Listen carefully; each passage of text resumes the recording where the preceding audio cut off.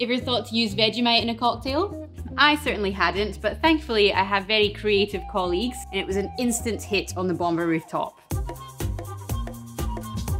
This is an extended look at a drink that we made for our collaboration with Mr Black.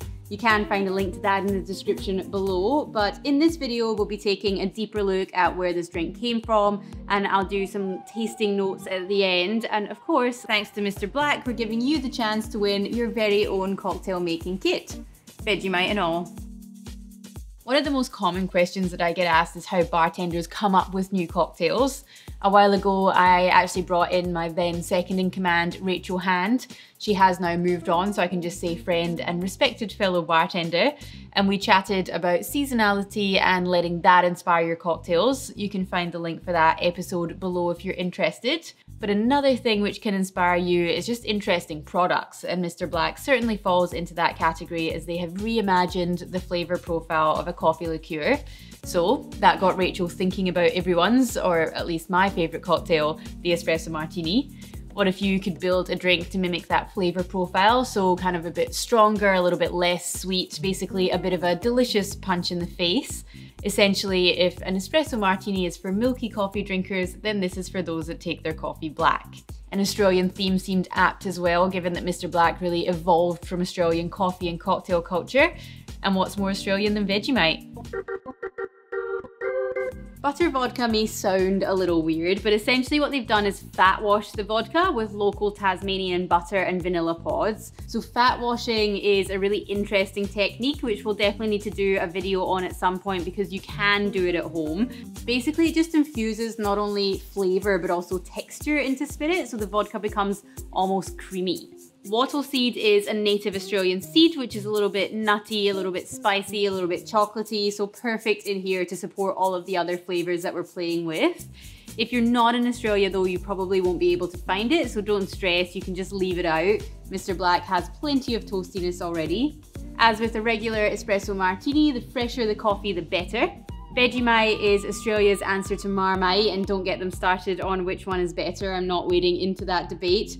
But it's basically straight umami and honestly can be a little bit much. But in the tiny quantities that we've used it here, it just gives a really like a little salty, savory edge that keeps you coming back for more.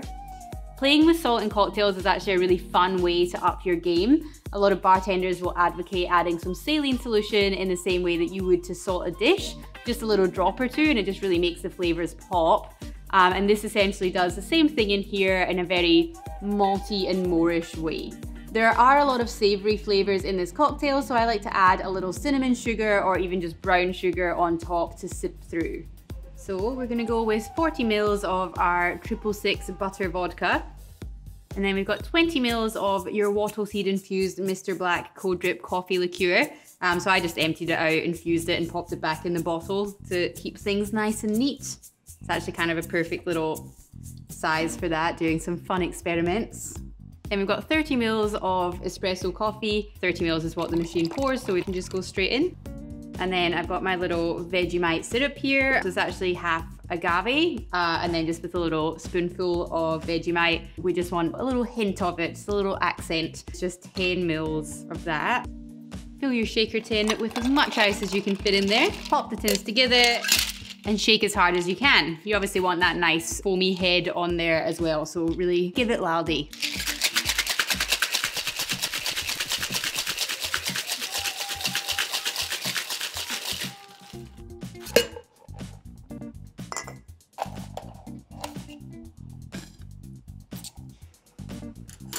Gonna keep you awake, that one. And then we just want to fine strain it because you want to keep that nice kind of foamy texture on the head. Definitely good to get all the little ice chips out.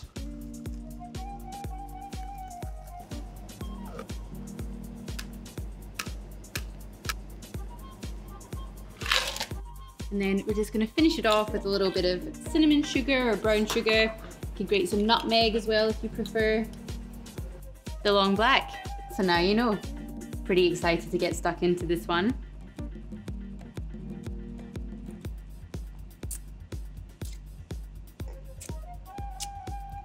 I mean, it's no secret that I love an espresso martini, and this is perfect because it's not so far away that you just feel like you're drinking a different drink. Sometimes I can you know, be a bit wary of people playing with my favorites.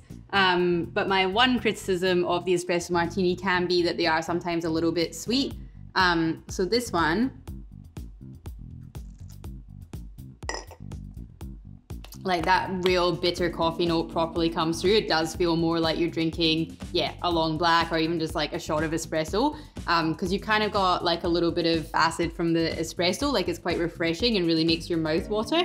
And then you've got that little kind of salty, savory edge coming through from the Vegemite.